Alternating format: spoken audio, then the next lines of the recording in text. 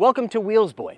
For years now, the convertible lifestyle has been reserved for those who are, at the very least, mildly affluent. In the United States, the most affordable convertible is currently the $29,000 Mazda Miata. But take heart, my fellow middle-class people, for a revolution is at hand, and it comes in a very tiny package. This is the Wuling MINI EV Cabrio, and it starts at just $14,000 USD. Welcome to Wheels Boy, where we cover the newest, coolest, and wildest vehicles from the Chinese car market. Be sure to like, subscribe, and hit the bell.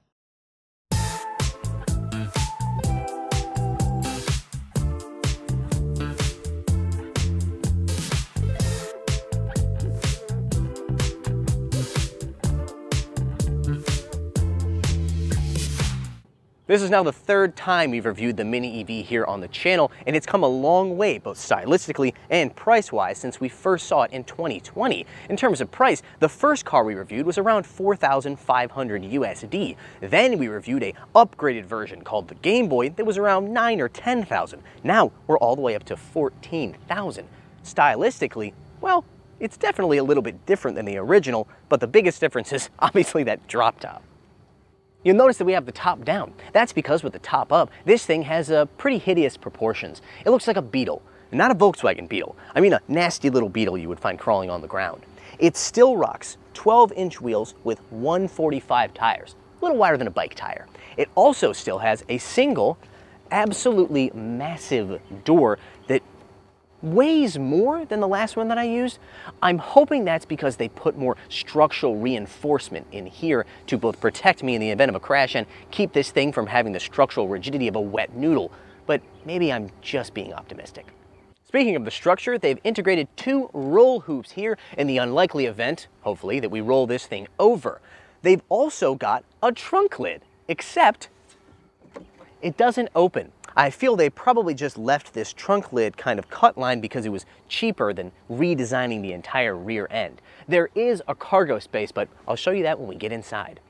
So there's no trunk, but there is cargo space in the form of this zippered pocket behind the 2 seats. It's actually pretty big when you get in there, but getting in there is the problem. In order to do that, you gotta make sure the seat's moved all the way forward, climb in, and then just kind of reach back. It's a lot of space, but it's not the best solution I've ever seen.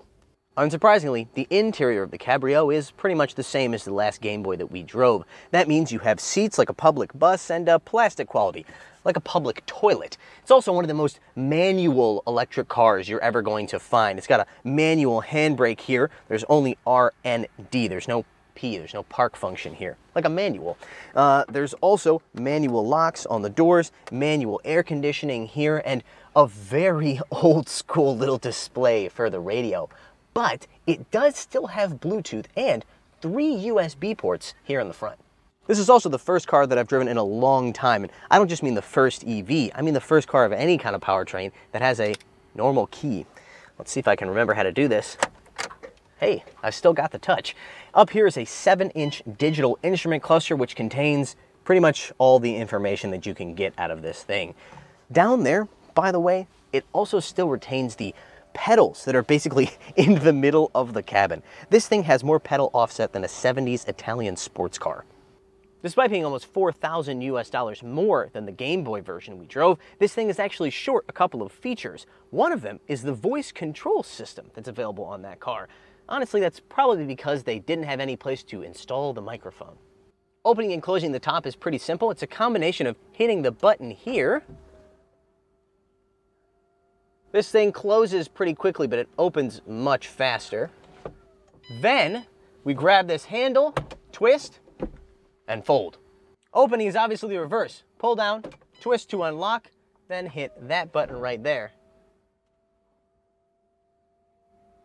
As you can see, a little bit faster that way. This thing rocks the same 26.5 kilowatt hour battery pack as the Wuling Mini EV Game Boy, but instead of a 300 kilometer range on the CLTC cycle, it has a 280 kilometer range because obviously putting a convertible top on it is not great for aerodynamics. It still also only has slow charging. That means 8.5 hours to a full charge. Have you fallen in love with the charming Wuling Mini EV Cabrio and you'd like to make it your own? I've got good news. Reach out to us at sales@wheelsboy.cn and we can connect you with a reliable exporter of Chinese vehicles such as this.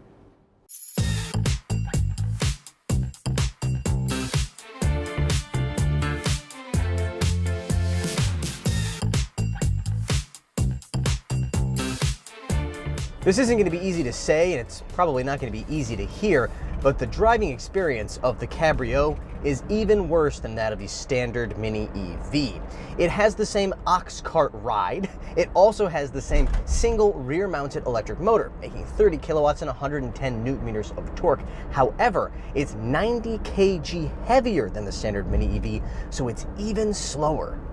The steering is also, somewhat amazingly, even worse than the last Mini EV that I drove. It's got this incredibly rubbery, vague steering. You just have no idea what the front wheels are doing. The steering wheel in this car also has a weird habit of kind of darting and flicking back and forth in my hands any speed over 40 kilometers per hour or so. I don't know why it's doing it. All I know is it feels sketchy. The soft top results in NVH that is cartoonishly bad. You no longer have the talking inside of a tin can feeling of the original Mini EV, but wind noise, tire noise, and motor whine are essentially omnipresent at every speed. And don't even get me started on what it's like to be passed by a large truck in this thing. The whole vehicle sways back and forth, and the sound is deafening. It feels like the truck isn't outside, it's inside the cabin with you. Unlike similarly priced vehicles like the BYD Seagull, this thing has very little in the way of safety equipment apart from an airbag for the driver and one for the passenger. It also doesn't have any kind of cruise control, let alone driver assistance system. Though, now that I think about it, it kind of does have not a cruise control, but a speed limiter. You see, in eco mode, this thing's top speed is a mighty 81 kilometers per hour. If you switch it into sport or normal mode, well, I saw 105 kilometers an hour. Which is kind of funny considering the fact that the official top speed is only 100. But all these complaints tend to fade away once you drop the top and start using this thing like a real cabriolet. It's only then that the magic of this pint-sized Cabrio becomes apparent. In the right weather, with the right music and the right views, this thing is absolutely delightful. It doesn't hurt that everyone is your best friend when you are driving a Mini EV Cabrio. It's just a magnet for positive attention. If you're looking to pick up a potential partner, do yourself a favor. Leave the Ferrari at home, drive the Mini EV Cabrio. Unfortunately, the use case is pretty limited, even more so than your average drop top. When the weather is less than perfect, the Cabrio once again starts to lose its charm. The AC and heating on this thing are weak, so if it is slightly hot or slightly cold out, you're pretty much out of luck. When I picked this thing up, it was about 26 degrees or about 80 degrees Fahrenheit. Warm, but not that hot out. I had a 45-minute drive back to the office, so I decided, hey, I'm gonna close the top, close the windows, preserve the range. Boy, did I regret that decision. By the time I returned, and keep in mind, this is with the AC on full blast, I was soaked in sweat. So, in order to enjoy this thing fully, you need to drop the top, and the weather needs to be, well, more or less perfect. But when you drop the top, you absolutely destroy the range. And when you only have slow charging, and it takes 8.5 hours to get to a full charge, that's a serious problem. I know, we shouldn't be surprised that the world's most affordable convertible has some serious compromises, but man, this thing is just not really usable.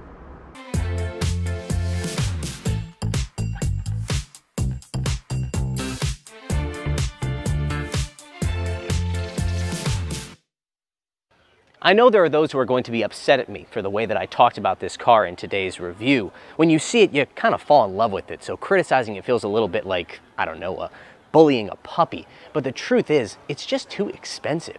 It costs too much to be considered practical, affordable transportation for low-income families here in China, unlike the original Mini EV, but it's also too impractical to be considered a daily driver for a middle-class family. As a result, I'm afraid that, like most convertibles, it's just going to end up being a plaything for the rich.